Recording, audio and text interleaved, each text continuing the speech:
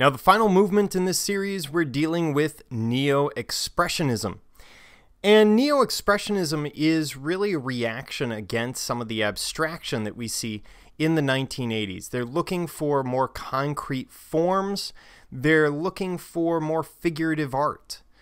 And we're going to see a lot of market forces involved in this movement. So let's start with our definition. Neo-Expressionism is a diverse art movement that dominated the art market in Europe and the United States during the early to mid-1980s. And it's comprised of a variety of young artists who had returned to portraying the human body and other recognizable objects in reaction to the remote, introverted, highly intellectualized abstract art production of the 1970s. So this is a reaction back towards the human form. The movement was linked to, and in part generated by, new and aggressive methods of salesmanship, media promotion, and marketing on the part of dealers and galleries. So like I said, there's a big market side to this.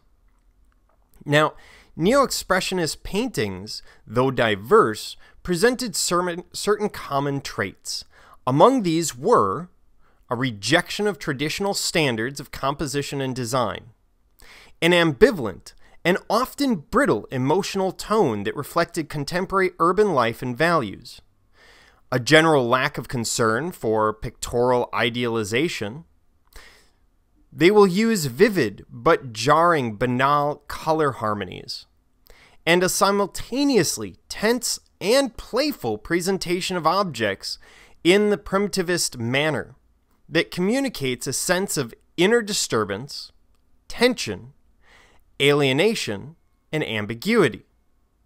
Hence the term Neo-Expressionist to describe this approach, because they're going back to a lot of those expressionist ideas.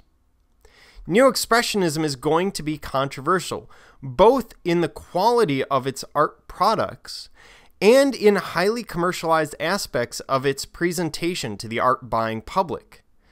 This is a time in the 1980s where the idea of collecting art as an investment is really taking off. And so we're seeing those market forces at play, galleries competing with one another to pay more to the artist trying to get involved in the media for the first time.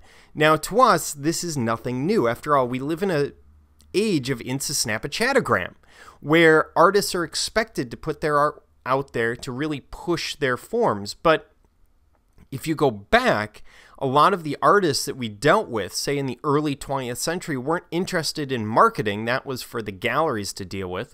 They were interested simply in producing a piece. So now the artist is taking part in the promotion, and therefore we see some issues with Neo-Expressionism as some people see it.